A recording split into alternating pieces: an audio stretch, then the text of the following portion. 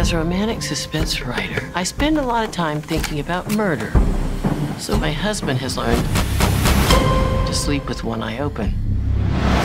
The Oregon romance novelist, convicted last year of killing her husband, is the subject of a new Lifetime movie. The film follows the story of Nancy Crampton-Brophy, who murdered her husband Daniel Brophy in 2018.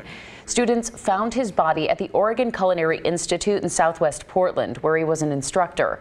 The film is titled How to Murder Your Husband, the exact same title of an online essay that Nancy had written herself.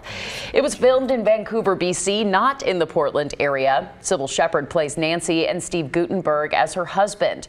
It premieres this Saturday.